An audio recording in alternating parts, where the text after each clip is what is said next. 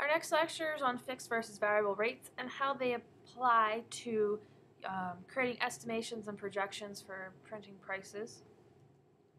Our objectives for this lecture are to define what a fixed rate is, or a fixed cost, then define what a variable rate or cost is. We'll identify whether specific rates within a printing company, or any company really, is a fixed rate or a variable rate. And we'll estimate yearly company spending through fixed and variable rate projections. What's really important here is that you're able to identify, one, what a fixed or variable rate is, but more importantly, why is it important and why do we need to know that?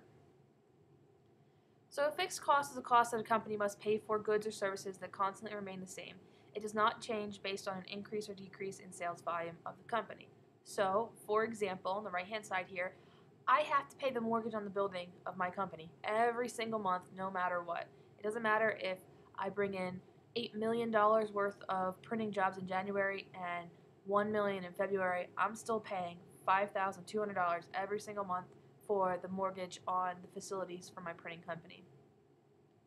When budgeting for a yearly spending, any cost that we know for sure will be the same each month in and out is considered a fixed cost. A mortgage payment, like we just talked about, is an example of a fixed cost. We pay it every month and the bill is the same every single month. Fixed costs can be accurately budgeted for because we know the exact price we'll pay. So if you ask me, how much are we going to spend July 2016 for our mortgage, I will say $5,200. If you ask me how much are we going to pay for our mortgage in January 2018, I will tell you $5,200. Some examples of fixed rated items include the monthly mortgage payment on your equipment, your building, anything you have to pay every single month, vehicle, building, and employee insurance, so you have to pay that every single month. Salaried employees, if I make, let's say, $120,000 a year, that means that they have to pay me $10,000 every single month, no matter what, because I'm a salaried employee. If I make an hourly rate of $100 per hour, and I only get paid if I work per hours, you do not have to necessarily include that into the fixed costs. Although, if someone is going to work 40 hours a week for you all year long at $100 per hour, it is a fixed cost. You know that you're going to bill them X amount of dollars. If it's a contractor and you only call them in when you need them, then you would not count it as a fixed cost. You could also have an accountant or a lawyer that you have on retainer and that you pay them every month.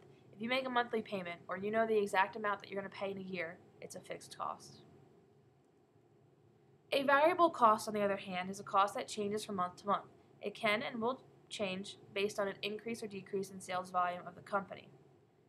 The example that I'd like to give you is the electric budget. It's going to vary throughout the year. In January, this company only paid $260 for their electric bill, which is really low for a printing company. But in February, they paid $403. If you were going to budget for this variable cost, you'd have to average it over an entire year and say, well, last year we spent X amount of dollars for electric. We'll probably spend about the same next year. But you couldn't just look at January and say, well, I spent $260 in January. That means I'll spend $260 every single month. Because if you look at it in July, they used $890. It must have had the air conditioning pumping. And that's a lot more than that little glance that you have by looking at January's $260. Variable costs make yearly budgeting difficult. In most circumstances, companies must use projections to estimate the cost for these cost centers. An electric bill payment is an example of a variable cost. We may pay it every month, but we can't be certain of the exact price we'll be paying until the electric company sends us the bill. Variable costs cannot be 100% accurately budgeted for because we don't know the exact price we'll pay.